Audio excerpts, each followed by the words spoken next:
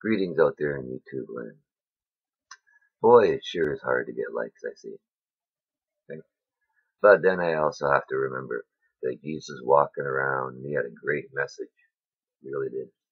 But he didn't get too many likes on it either. He had some, but not as many as would have been nice. But that's the way it goes, right? I'm not one of those cotton candy abundance places. I'm not going to preach lies and tell you stories that ain't true. Not going to happen. God is real. Yep.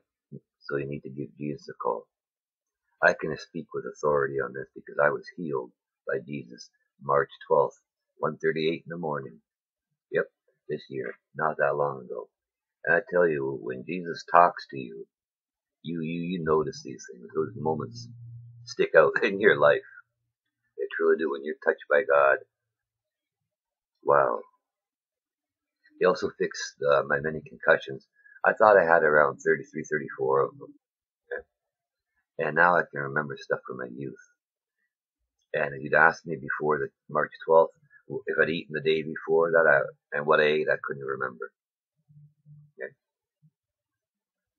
And it's really interesting. When you turn around and you tell people that you were healed by Jesus, right? And some of these people know that you were wearing, a lot of people wear the nitro patches a day to live, yet they don't want to believe that you were healed by God.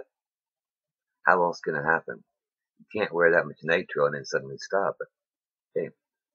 Oh, no, there's got to be something else. And, oh, it's got to be the doctors. But I don't go to doctors. I stopped going to them. What was the point when they said there's nothing they could do for me and I was going to die, right? I saw no point going to them. Right? They need to give God the glory for these things. God is healing people every day all over the planet. They got groups of people out there laying hands. And Jesus said, do as I do. Have you gone out and laid hands today? Have you gone out and ministered the word of the Lord? These are the latter days, and we are to persevere to the end and put on the armor.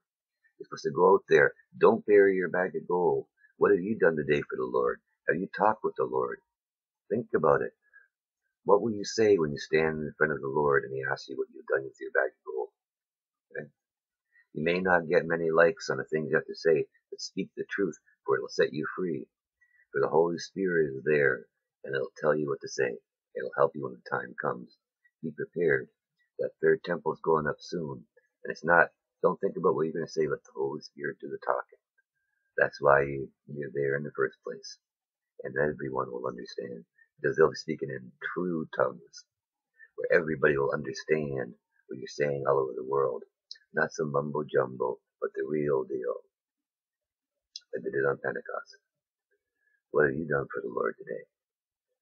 Think about it and give him a call. Bye bye.